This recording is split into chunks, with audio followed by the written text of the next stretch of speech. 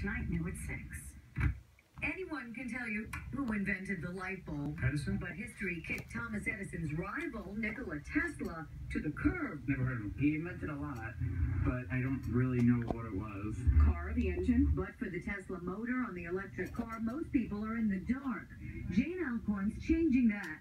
The driving force behind the international effort to save Wardenclyffe, Tesla's 1901 lab in Shoreham, where the visionary genius sought to change the world. When you flick on your lights, it's because Nikola Tesla developed the system by which we transmit electricity. Speedometer, tachometer, early x-rays, neon, robotics, remote control, microwave oven. His AC power supplied electricity all over the globe.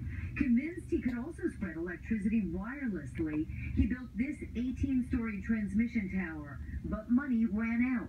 With no financial incentive for free energy, Tesla died penniless. Its footprint remains, and soon this decaying site will rise again. This is a lot bigger than just Long Island. It's our responsibility to preserve the site for the world. The Tesla Science Center is weeks from construction after online crowdfunding raised nearly $1 million to buy this land.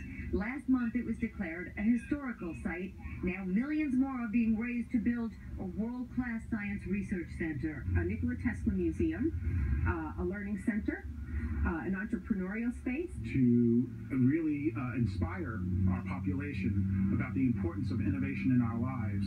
Filmmaker Joseph Sikorsky says this place matters. He wanted to send free wireless energy to the whole world, and the tower is no longer there to do that.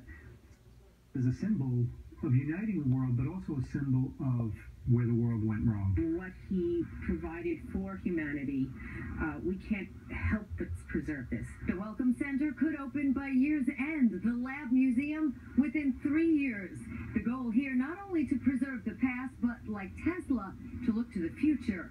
In Shoreham, Long Island, Carolyn Gussoff, CBS 2 News. And Carolyn tells us that the museum also received a $1 million donation from the inventor and owner of Tesla Motors, Elon Musk.